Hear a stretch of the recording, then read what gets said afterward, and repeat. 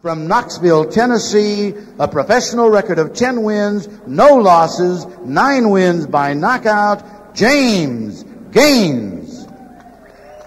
From Riverdale, Kansas, his professional record 11 wins, 7 losses, 1 draw, 8 wins by knockout, Martin Foster. We take a look at a matchup here today, John, and Gaines, 22 years old. Foster, of course, the veteran at 27. Big 4-inch height advantage. We get ready here. Round number 1, scheduled for 10. Martin Foster comes out about the fastest I've seen Foster work in a long time, John. Real early, Arnie. And it's not a bad strategy, actually. Gaines doesn't look like he's even warmed up. Boy, at 313, 15 pounds, whatever it is, it looked very good, about as good as you could look. And for him, it was a big plus. He was coming off a 4-fight knockout bye streak, so finally got himself a decision. But Gaines, he's been promised the shot at the IBF Intercontinental title fight on our next big heavyweight explosion show coming up again on in the broadcast. A little more than a minute gone. Well, we know he can because a year ago, he was fighting at 260 against Lopez McGee. Gaines weighed 275. We referred earlier to George Foreman's similarities. Of course, George had that afro. His trainer, Gaines. But I asked him about 10 rounds if he has to, 8 rounds, whatever that, when he wasn't training for a fight, he didn't work as hard. Good hand speed, but I've got to question his pounds. And believe me, I don't think he's probably very trim at 275 either, but up at 313 now. We got 20 seconds to go here in round number 1. We're scheduled for 10. That's Gaines in the black shorts, Martin Foster in the blue with the white stripe, laying on the ropes right now and taking a pounding from Gaines. Pounds since the last fight. We take a look at action here at the end, round number 1, where he had stung Foster, had Foster caught on the ropes. Well, the body punches landed, but those earlier headshots didn't, and certainly that right hand did. Back at the Aladdin Hotel on Heavyweight Explosion, I'm Arnie Tokyo Rosenthal along with John Saraceno.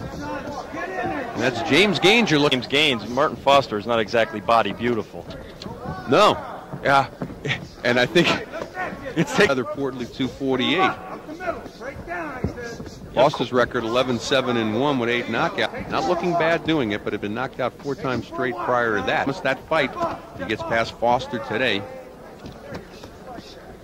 Pasture in his house growing up in Kansas. I mean, that's where that's kind of his boxing roots. That's where he started. He won the gold medal at the Olympic Festival in Minneapolis in 1990 at super heavyweight. So well for himself. Highly touted amateur. 3 stopped him in 1 round. Things haven't been, say, in some sort of shape. He's got a very good... No cut to give up. Can handle himself if need be. And there you see Gaines unnecessarily eating the jab. He's got to move his... Into the late rounds. Foster, again, won an impressive 10 rounds and losing a decision to Nate Tubbs just back in March. And the furthest that Gaines has ever been is 5 rounds, and that was... Martin's attention. But you're right, he hasn't gone beyond 5 rounds, and certainly he could be.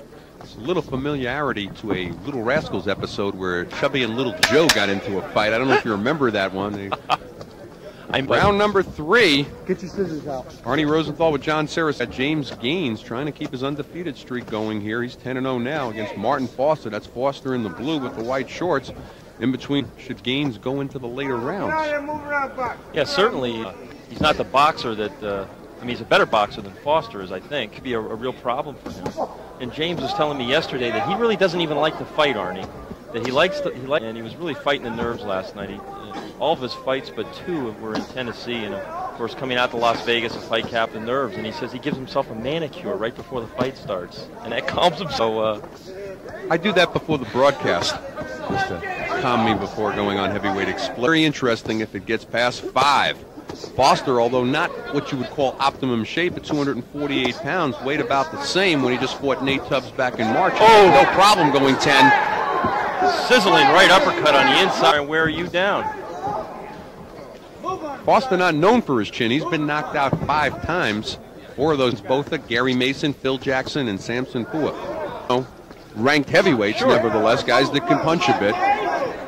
In the weight department, 321 back in August of '92. up to 338, 275 in his last fight, February of '95, and comes into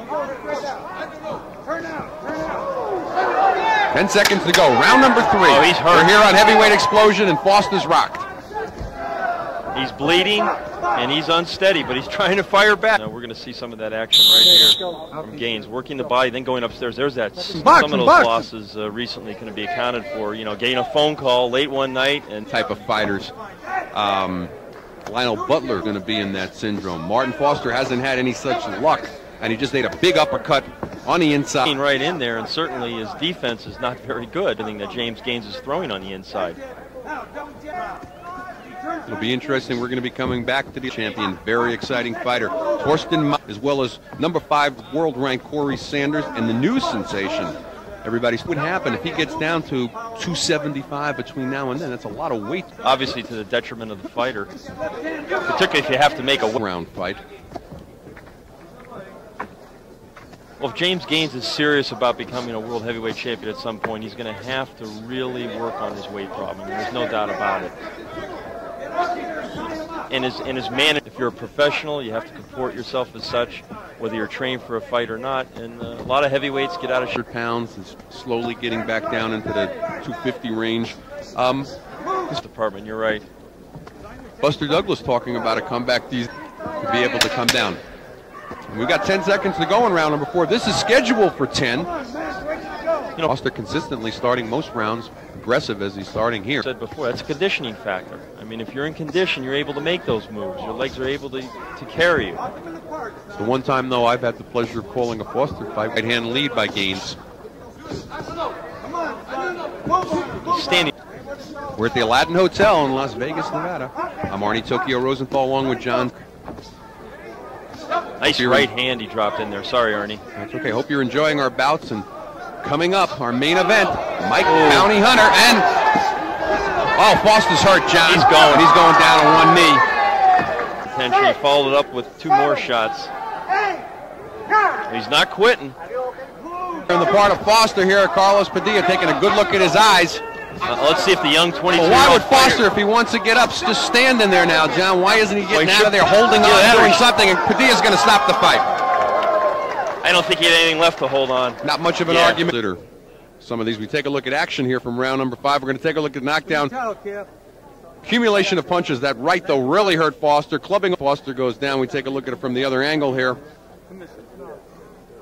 Good hand speed, though, by Gaines. Nevertheless, even with all the extra weight, and we take a look. Good stoppage by Carl. The winner by a technical knockout, and still undefeated, James Gaines. And how about a nice hand for a very game, Martin Foster.